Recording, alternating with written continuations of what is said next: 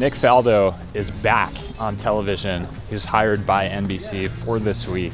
Basically, he's just kind of obsessed with working, so he couldn't retire, didn't want to retire, so he came back out of retirement for this. Good morning. I think, are we going this way? You can go to the course that way.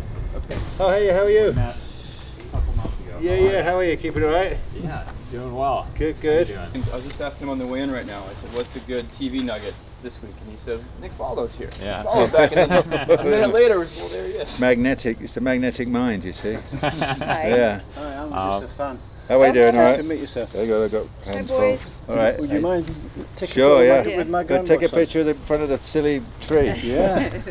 You stop smiling, please. Literally talking about the guy walking past him.